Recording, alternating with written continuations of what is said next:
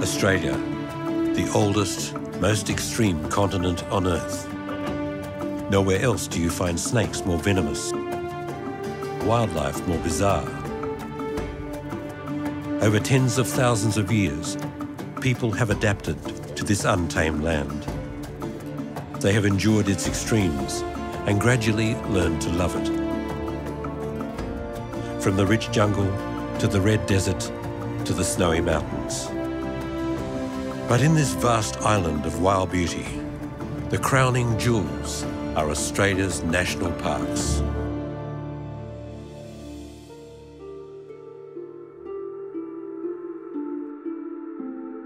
Every March, off the West Australian coast, mysterious visitors arrive.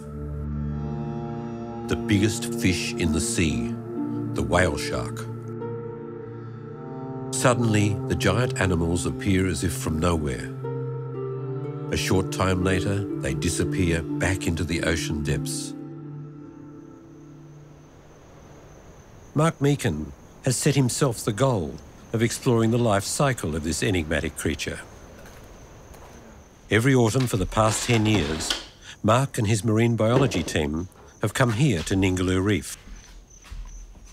They've established their research station in an old shearing shed. I've been working on whale sharks since about 2001. Now every year here at Ningaloo, whale sharks turn up from March through to June. We don't really know why that happens. We don't really know where they come from, and we don't know where they go to. And those are the key research questions we're trying to find out. A key event in the life cycle of the coral happens after the full moon in March. Only once or twice in a season, when the sea temperature is a warm 27 degrees, will the coral polyps release their sperm and eggs, and the whale sharks enjoy the coral spawn. This 260-kilometre reef is now a dedicated marine reserve. In 2011, the entire reef and the surrounding terrestrial park was listed by UNESCO as the Ningaloo Coast World Heritage Site.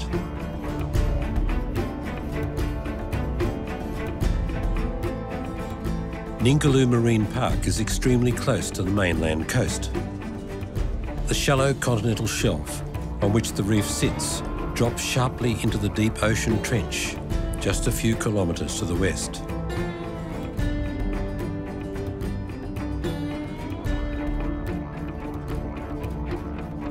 Despite the calm, shallow water, it's hard to spot the giant fish from a boat. The team needs an aircraft. G'day Rollo, it's Mark Meakin here, Ningaloo Station, mate. Yeah, we've got a good day. Can you put the plane up for us, mate? Yeah, excellent. Overhead at Ningaloo Station at about 11 o'clock. Cool, mate, fantastic. See you then, ciao. Mark has put together a dedicated team to study the life cycle of the whale shark. As a professor of marine biology, his enthusiasm for his subject inspires staff and students alike to make this extraordinary animal the focus of their professional lives.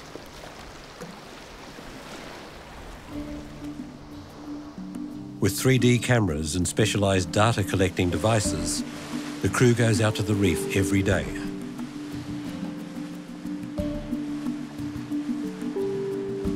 This year, the effort is to understand the animal's longevity and how fast they grow.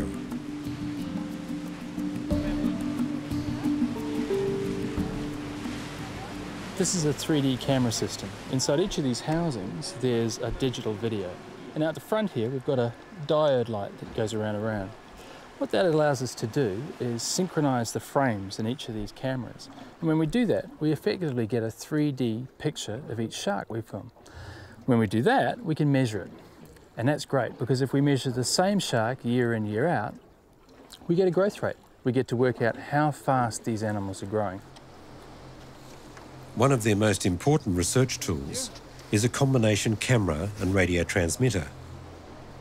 The device collects a range of important information about the whale shark's movements once they leave the protected waters of the reef. This is a camera system for the sharks. It's much more than a camera system though. Here's the camera here, but inside the body of it, it also records the exact position of the shark. It swims with the shark and in 3 dimensions records just how the shark is moving. Not only that, it also records temperature, depth, salinity, oxygen, a whole bunch of other variables that'll tell us why the shark is doing what it's doing. So it's not just recording the shark's movement and seeing down there for us, it's also telling us why the shark is doing it. The reconnaissance aircraft reports the first whale shark, just 200 metres from the boat. Roger that, Jackie. You've got a whale shark at 10 o'clock at 200 metres, yeah? Mark, we've got a whale shark. 200 metres, 10 o'clock. The aircraft will try and keep track of it. Have you got it in sight still, Terry? Yeah, it's still there on the surface at 8 o'clock. Still at 10 metres. Terry, can you run us up on that? It's around at our 8 o'clock. Go, go, go.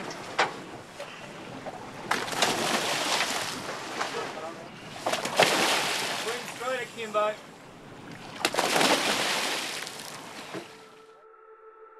Ningaloo Reef is a highly complex ecosystem that plays a key role in the life of whale sharks.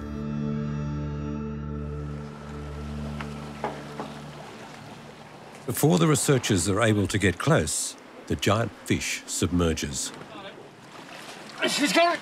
Great, we'll have another try. Okay. I think it's only about 50 metres. All right. About 12 o'clock. It was a whale shark, but we didn't get on it. It dived. Plane's got it again. It's just over there. We're going to have another go. So everyone needs to get back on board quick as can. The gentle giants are up to 18 metres long. Like baleen whales, they filter krill from the nutrient-rich water. Mark and his team have spent a decade investigating the largely unknown life of the world's largest species of shark. Why do they come every autumn to Ningaloo Reef? And where do they spend the rest of the year? After many attempts, the marine biologists finally succeed in getting close to a shark.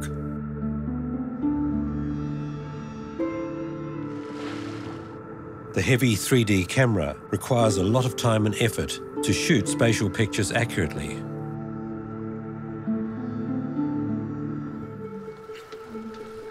Mark will attempt to attach the camera tracking device to an insensitive fat layer near the dorsal fin. The device eventually detaches from the animal's skin and floats to the surface. And if all goes well, it will record images of its life.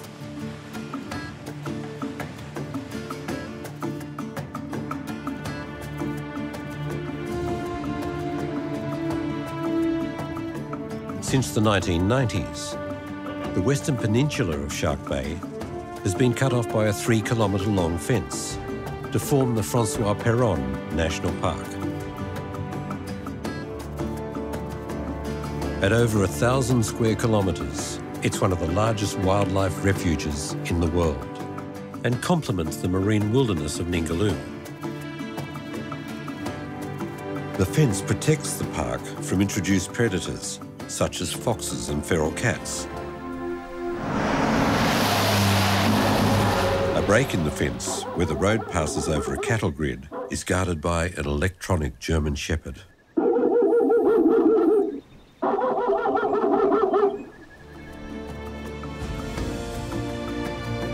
There's a battle going on to save native animals that have almost been completely wiped out by feral predators. It's called the Eden Project. Nicole Godfrey has spent the past 12 years tending to these rare marsupials, some of the last survivors of their species. Nicole nurtures these endangered banded hair wallabies that can only survive in the sanctuary of the park. We've tried reintroducing them here on Perron Peninsula, inside the fence, but they're very, very predator sensitive. The reintroductions failed. Hare wallabies are the last surviving subfamily of the short-nosed wallabies. Until the arrival of the Europeans, they occupied the whole western part of the continent. The animals were breeding successfully when we released them, which meant that the vegetation recovered enough for them to be able to do so. But unfortunately, they're very predator naive. Look at her, she's very cute and fluffy and very small, and they basically will sit there and look at a cat or a fox as it walks up to them and stalks them, and they won't even realise what's happening. With introduced European predators excluded, the national park will become a new home for the hare wallabies. The refuge is named after the French explorer and zoologist Francois Peron, who himself was a would-be predator, plotting to take over Australia from the British. He arrived here with the French explorer Baudin in 1801. But Peron was planning an invasion of Port Jackson.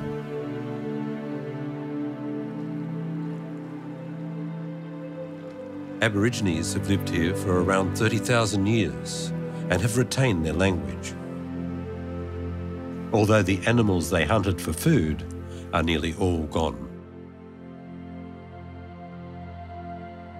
This rugged terrain has become one of the last frontiers for a nocturnal marsupial that very few Australians have ever seen.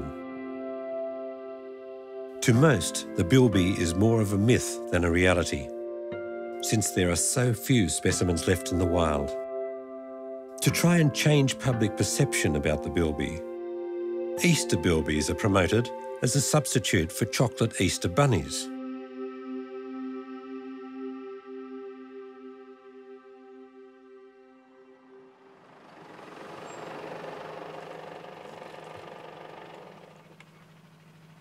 Bilbies are the main attraction for visitors to the Eden Project breeding facility.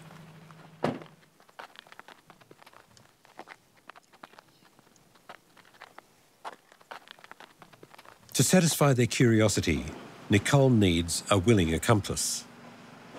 The star of the show is Lily. Nicole thinks her own personality has completely changed during the 12 years she's been trying to marry off the bilbies. Actually, I'm a bilby pimp, really. Exactly. Lily's our stunt bilby. She gets to meet the children at school holiday presentations and at schools, and we get the odd visitor and everything. She comes out to show everyone what a bilby looks like. These bilbies are treated like royalty. Every morning, their enclosures are thoroughly cleaned. Early in the morning. We'll work as good mothers. Later in the day, the temperature will rise to well over 30 degrees. Some crazy little bugs in there. This nutrient-depleted soil contains iron oxide, so the red colour is actually rust. With an average of 9 hours daily sunshine and a mere 18 centimetres of rain per year, only desert-hardened plants, such as the widespread mulga acacia, are able to tolerate this harsh environment.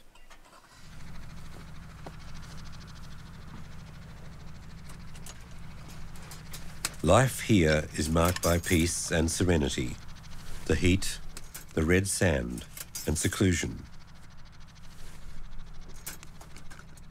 Laura once moved down to the state capital, Perth. But after a month, she was back in Shark Bay. Mine, please. Like the animals, she decided she prefers the quiet life.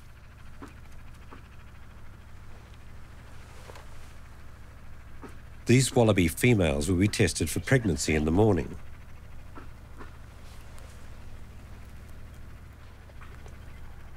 This is Monty that was hand raised, but we'll hang on to her for a while because she's good breeding stock. Here he comes now.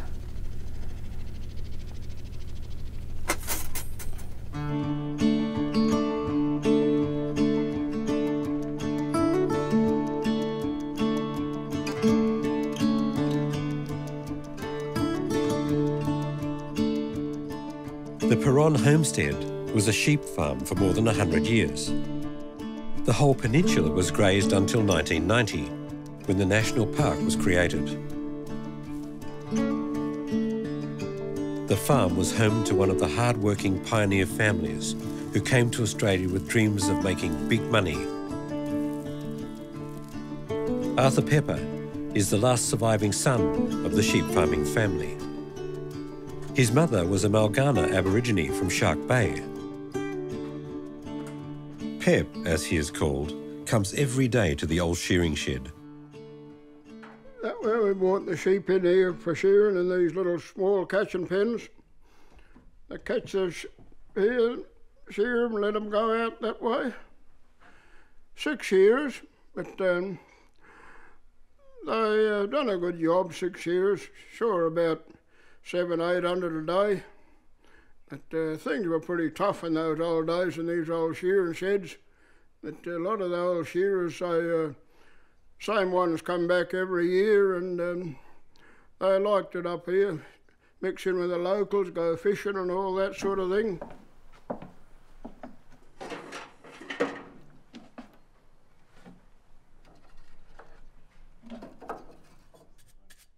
Twice every year, the sheep shearing was the big event. That little machine, much the same as cut your hair. Go on here. That little machine goes on there. There's a couple of bits missing off that little machine, but that's the type of one we used to do the shearing with. And the sheep was finished, you throw him out in that little pen there, then let him go. A good shear average 140, 50, some do 200 of course, but average shear about 130 or 40, whatever. Some more than others, some 200 or a bit over, whatever. But we saw 15 or 20,000 sheep. It'd take them about three or 4 weeks to shear that many. Looking at about 700-800 a day. With the farm abandoned, the house has now become a museum of European pioneer life.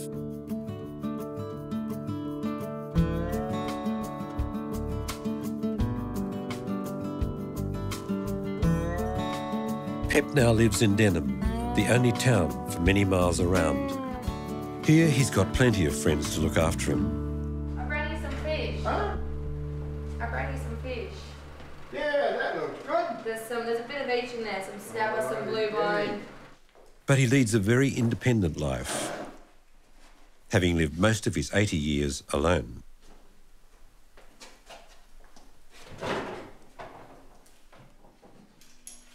Pep fondly remembers the good old days when friendship was of a more fundamental kind, when all you needed to survive in outback Australia were some basic instincts and a rabbit trap.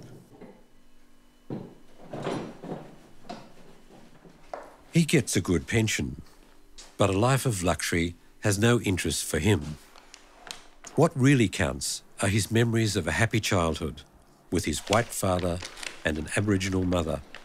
Yeah, that's my old father, legendary bushman. A family there, mum, dad, all the kids, sisters and their husbands. Yeah, this little house here, that's where we lived when we were kids there. Looks a bit rough, but it was a good little home to all of us. We had a good relationship there. As kids, we all lived good together. Our mother and father was good to us kids. What difficult conditions we lived under in those days, but we were happy living there. We had plenty of pets and that. I had a couple of Shetland ponies and a dog and pet sheep and goat. Yeah, righto. What were once domestic animals have now become destructive pests. Twice a year, poison baits are dropped to kill unwanted feral species, like goats, cats and foxes. This expensive but effective operation requires a specially converted plane and a large supply of poison baits. These look like air-dried salamis, but are mixed with lethal 1080 or sodium fluoroacetate. This poison is particularly effective against feral mammals. It occurs naturally in many Australian plants, but a sheep can die from eating a single leaf containing this toxic salt. Only from the air can you really appreciate the immense beauty of the large tidal lagoon and the almost completely closed salt lakes, paradise for anglers. The pilot, however, has little time to appreciate scenic beauty. A large number of baits are needed to reduce the feral population enough so that endangered native animals will have a future back in the wild.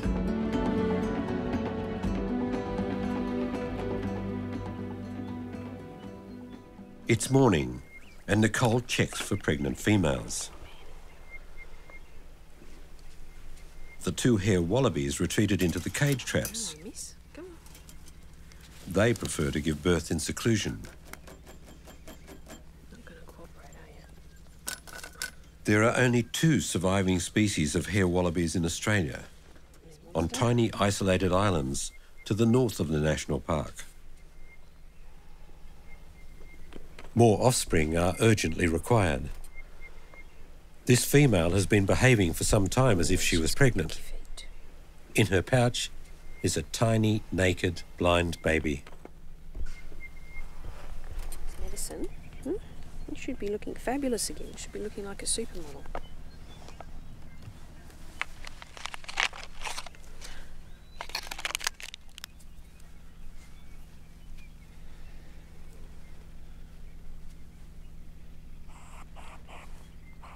It's just a little something you squeeze on the skin on the nape of the neck. It's actually for puppies and kittens. Have a pretty good result actually in terms of joeys. We've got nine banded hare wallaby pairs, and of those 9 plus a couple of extra females, and of all of those I think there's only 2 females that aren't breeding at the moment, so pretty happy about that.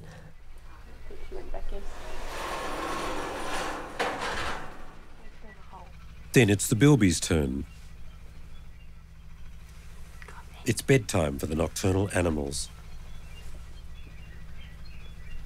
They snuggle up into their daytime roost.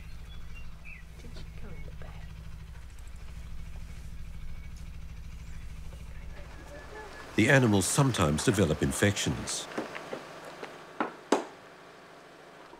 This is my happy face. In the wild, the animals eat medicinal plants to heal their wounds. Here, Nicole must resort to the pharmacy. The other show bilby is named Pepper, after Arthur Pepper. And unfortunately managed to get a secondary infection in it, which we've been treating. Can take a long time to heal bilby feet when they get injured. Right, ready by time. And now it's time for bed, until the next visitors arrive to admire the bilbies.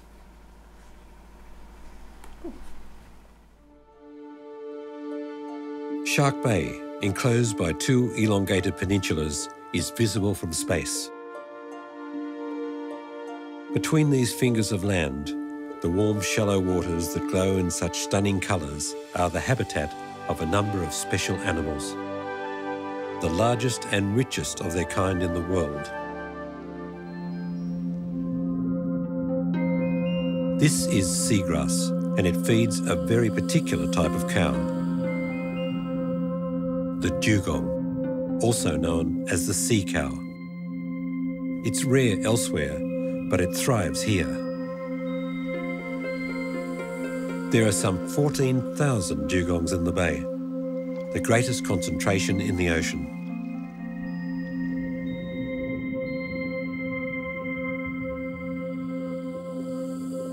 The key to the dugong success is the lushness and sheer variety of the seagrasses.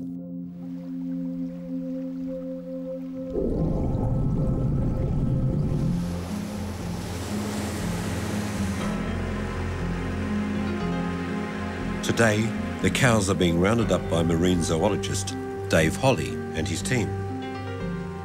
Dave's mission is to locate and protect prime dugong habitat. Because dugongs forage over such large areas, The best way to discover their favourite spots is to track them by satellite. But first, the 300-kilogram animals must be fitted with radio transmitters.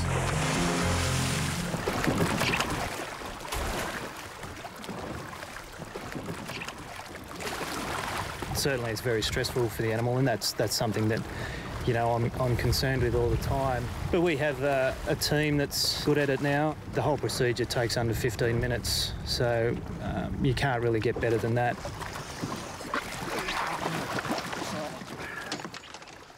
While Dave attaches the transmitter, at the other end, the dugong is having his whiskers shaved. The hairs provide DNA samples, revealing who is breeding and with whom. It's no easy task, especially when a venomous sea snake joins the party.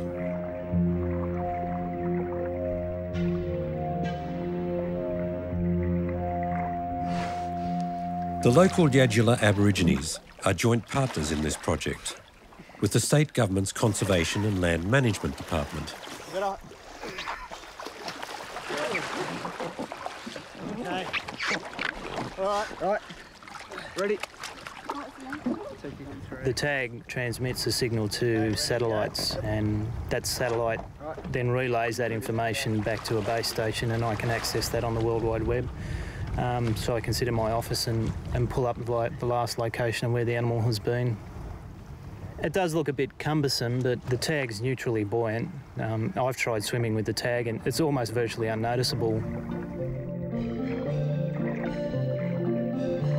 The dugong will wear the tag for about 6 weeks, an unwitting participant in the internet revolution, but helping scientists to ensure the future of the world's dugong population.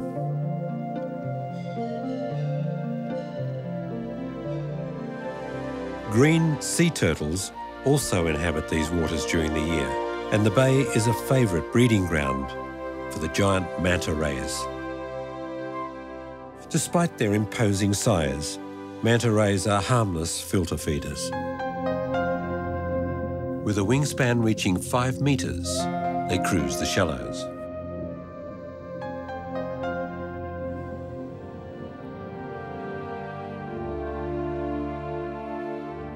The pearl divers of Denham used to clean their nets on this beach, which today is known as Monkey Mire. Dolphins soon learned that here was a reliable source of food. Today, the dolphins of Monkey Mire are a popular local tourist attraction. Janet Mann keeps her boat well away from the crowds.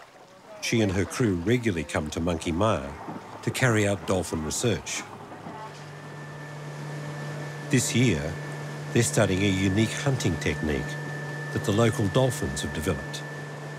Today we'd like to find some of the tool-using dolphins, the spongers, who wear these basket sponges on their beak, and they use these to ferret prey out of the seafloor, and we're really interested in what they're up to because they are the only tool-using dolphins in the world. Janet is an American scientist who's been coming here every winter for 25 years. Yeah. He is going a little crazy. She lost her baby last year. She's doing a weed rub now. She's pregnant again. We don't really have a relationship with the dolphins in the sense that we know a lot about them, but they don't reciprocate. We're interested in their lives and they're not interested in ours, so I can't say I have any kind of relationship with them. But some of them I'm sort of more interested in others just because they're interesting animals. They do funny things. An American scientist discovered the unusual dolphin population at Monkey Mire in 1982. Since then, an enthusiastic group of students comes on an idyllic working holiday every year to assist with the research.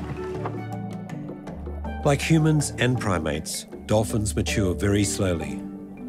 The size of their brains is enormous, which no doubt accounts for the most complex social behaviour of any marine mammal.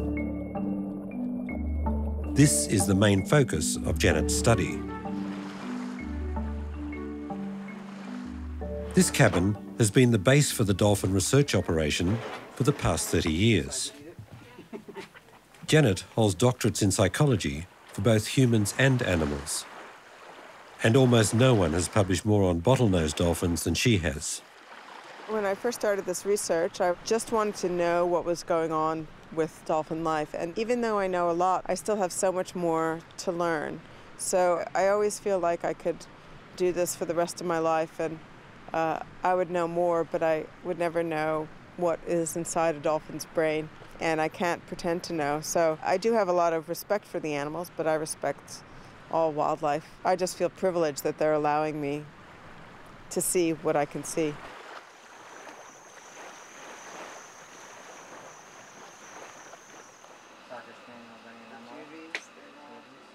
Recently, Eric Patterson has become a valuable team member. Not only because he's doing his doctorate on the dolphin's unique hunting method, but also because he's an excellent cook. Bibi and Phoebe are doing fine, and apparently Mimi and Pee-wee. Mimi's fine, and Pee-wee's fine, and... I meant to put that back. Okay. It wasn't run away, it was... Northwest blowy. Just took off right for her, and I was landing the boat, and I was just yelling, "Get out of the water, get out of the water, get out of the water." And she was just standing there. She's about a 14-year-old girl. She didn't know what was going on, and I said, "You," she looked at me, I said, "Yes, you, get out of the water, now." And she just jumped back out of the water, and the blowfish beached itself, going after her, like landed right at her feet with its jaws, going like this, like this. And her dad came up and ran down, and I landed the boat, and I picked up the oar, and I just pushed the blowfish back in the water, and he started yelling at me like, "Why didn't you kill it? Why didn't you kill it?"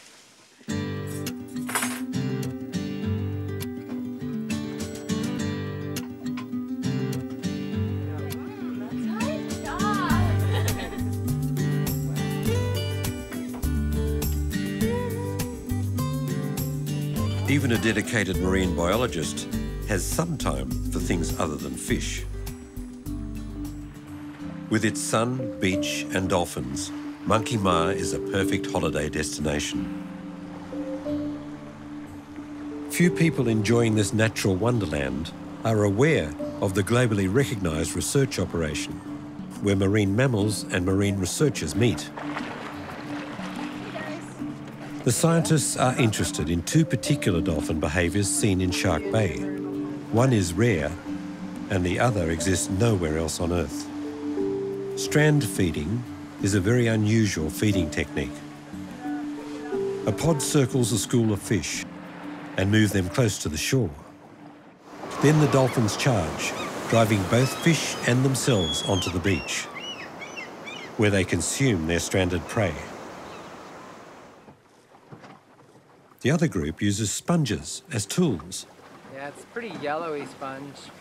Soon, Eric spots one. This unique phenomenon wasn't studied in detail until Janet suggested Eric make it the subject of his doctoral thesis. She's right at the bow, Janet.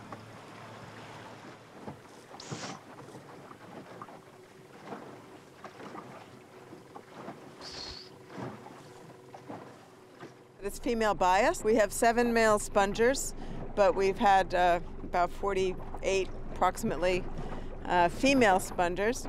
And the female spongers that do it are interesting because most of the sons of spongers do not become spongers, but virtually all of the daughters of spongers become spongers.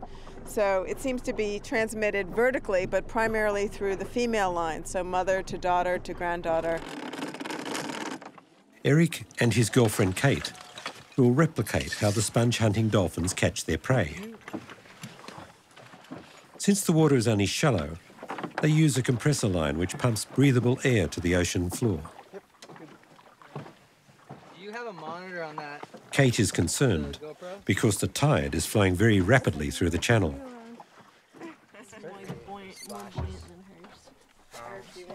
It seems to be pretty strong. We're anchored, but it's going to be kind of a drift dive that we're floating along because the current's so strong.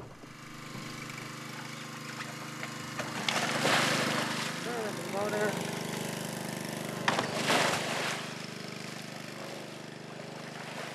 The only time we dive is when we're doing substrate sampling like this, or doing underwater transects, or trying to check out their environment, but the dolphins aren't here.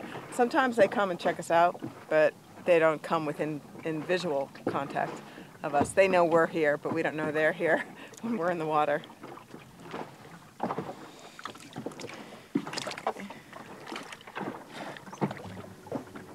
With Janet monitoring the flow rate of the ebbing tide, Eric and Kate mimic the snout of a bottlenose dolphin as it uses a sponge to churn the loose sand.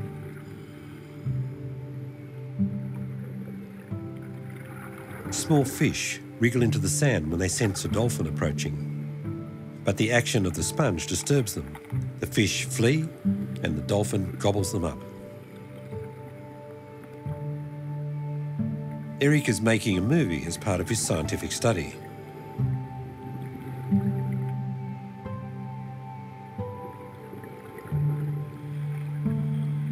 Finally, he collects a sample of the sand to learn about the habitat of the dolphin's prey.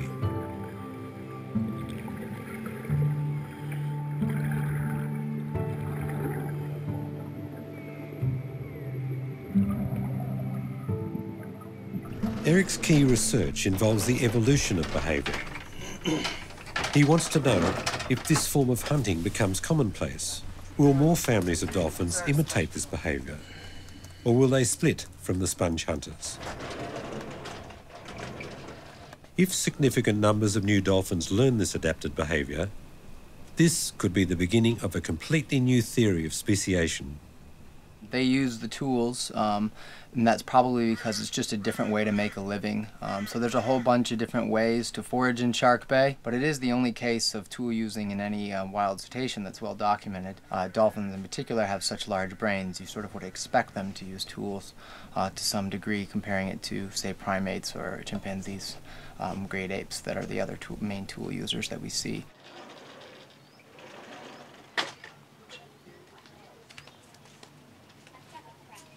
Eric has discovered a particular coarse quality of the sand in areas the sponge hunting dolphins favour. His work has revealed how the dolphins find their food. If you look at some of the sediment that we got from the channels, it's really thick. There's a lot of shells and big pieces of sand. It would be kind of abrasive. It'd also be hard to echolocate through because it's really sort of rocky. There's a lot of shell and debris in there.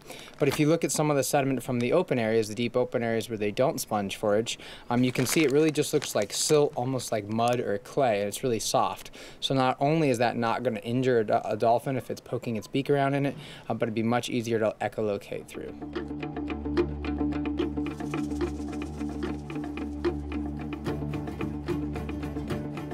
For millions of years, the sand has blown from the east over the rust-red rock bottom. Shark Bay displays one of the most incredibly vivid colours on the entire continent of Australia. The warm, enclosed bay is much saltier than the ocean, the reason for another of its wonders. They look like rocks, but actually they're a form of bacteria. Hamlin Pool is a 3.5 billion year step back to the dawn of life on Earth.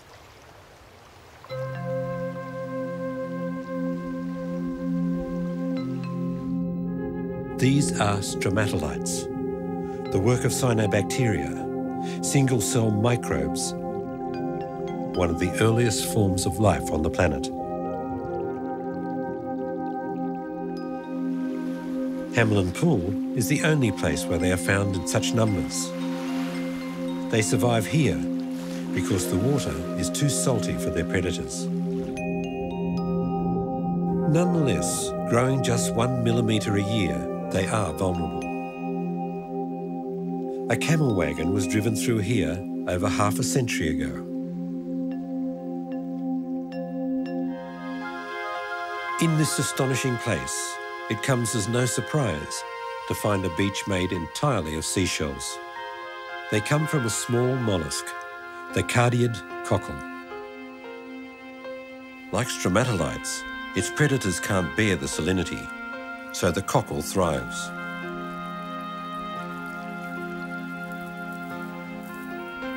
The early settlers here used this abundant resource to build their houses on the bay.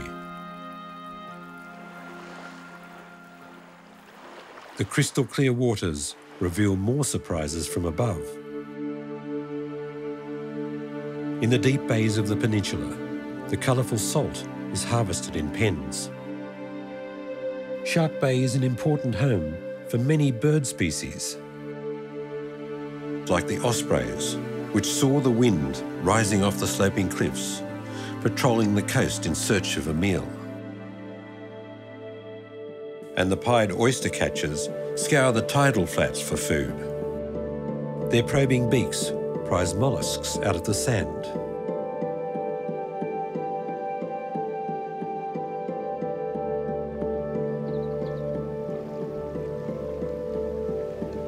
The ruddy turnstone, a migratory bird, rests here on its 10,000-kilometre return flight to Siberia.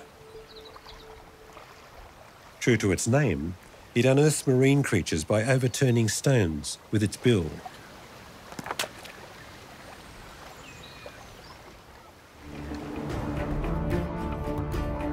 The breakers roll in from the Indian Ocean to smash against Dirk Hartog Island, named by a Dutch navigator who landed here in 1616 and decided not to stay. When he left, he affixed a pewter plate to a post, now known as the Hartog Plate. 80 years later, in 1696, the Dutch explorer Willem de Vlaming landed on the island and by chance found the plate, half buried in the sand. He replaced it with a new plate and took Hartog's original back to Amsterdam, where it now may be seen in the Rijksmuseum. Not far from the coast, the continental shelf drops off to deep water, an opportunity for the biggest fish in the sea to come close to shore.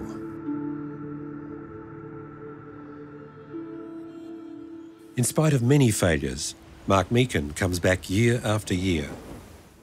Ningaloo is a very special place because it's one of the few places where whale sharks aggregate right on the coast and we can access them using a small boat. That's fantastic. It's provided amazing insights into the lives of these animals. We've been able to put cameras on them and follow the sharks underwater using these camera systems. The information back from that's been incredible. We've seen the daily lives of whale sharks at the bottom of Ningaloo Reef. No one's ever done that before. Recently, the team managed to attach a camera to a whale shark. They hear the intermittent beeping of one of their transmitters. Is it one of the animals close by? Or is it one of the devices that has broken free and floated to the surface? Now it's time to try and find it. Oh yeah. That's nice. That's really strong. We got it. We got it, baby. Come to Papa.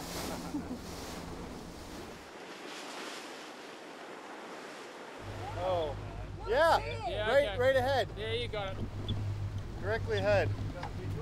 Yeah, I think so. I think so too. You think so? It might have been a white cap. The device collects a range of important information about the whale shark's movements. All right, got it. Yay! That was hard fought. You didn't steal that home off those little fish. You got a little fish to go along with it too. The data is immediately analysed in the shearing shed laboratory. The bottom's barely moving there, see? And it's hard to know though, because he may be a fair way up off the bottom. Oh, they're going then! Bye-bye, baitfish. So we see here the trevally have just started to devour the baitfish. They chase them all over the body of the shark. And the shark clearly doesn't like the attention of those things, them hitting the sides of its skin. And it's heading straight up to the surface. Here you can see the sun coming into view. So it's heading directly up to the surface. Now it's stopped, slowed down, and it's sinking backwards. And we can see the camera dragging along the skin of the shark. So you can see what's happened to the baitfish. We have somewhat less than we started with. Now the whale shark's relaxing, it's starting to come back into a more normal posture, and the trevally back.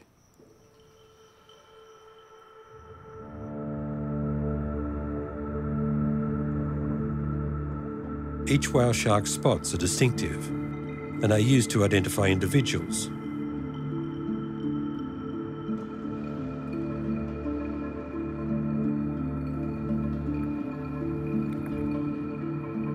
Some animals are very docile. Mark is feeling for small crabs that attach themselves to the shark's mouth. Since these are a great irritant, the shark seems to enjoy his attention, like some sort of cleaner fish. It's forbidden to dive with whale sharks using scuba tanks. Mark reaches the limit of his breathing capacity. Such cooperative behaviour astonishes even the most experienced of marine biologists. Well, that was pretty amazing. Not just for the fact I actually got a copepod, but the reaction of the shark when I did it. I picked the copepod off and I don't know, for whatever reason, I just actually rubbed the shark's lips and it liked it. I just kept doing it and the shark just, stopped, went vertical and just hung there. I've never seen anything like it. It's just amazing. All I can think is the sharks out there, they've never seen a human before. They don't know what we are. The crew back on board. The captain navigates to deeper waters. Mark is excited that he's captured a couple of the parasitic crabs. The copepod's parasitic. It eats the skin of the whale shark. But what we're interested in is the genetics of those copepods, because they may tell us where that shark has come from. By looking at the genetics of its parasites, we may be able to track where the shark's coming from. This is a great mystery. The life cycle of the whale shark is completely unknown. Where are their breeding grounds? Where do they give birth to their young? And what are the main food sources of these giant tropical fish? One of Mark's next schemes is to fit the sharks with transmitters and find out how far and how deep they swim. Mark hopes that one day he'll be able to decipher the mystery of the whale shark, to help teach people to respect the sea and love its inhabitants. It's an amazing and unique experience, and I'm really hopeful that my work contributes to the conservation of this place in the future, and that maybe one day my kids can come here and experience it in exactly the same way I have. The old lighthouse that used to help ships navigate safely around the dangerous Ningaloo Reef is a good place to pick up the whale shark signals.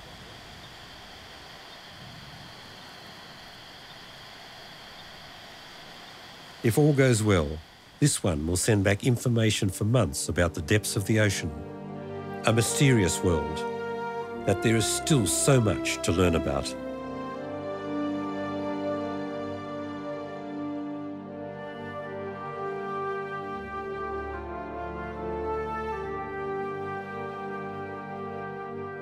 Ningaloo Reef and Shark Bay, and the bright red landscape of the Francois Perron National Park is all now part of the UNESCO World Heritage Protection Zone. A unique and fascinating area of the Earth's natural history has been preserved for the future in almost pristine condition.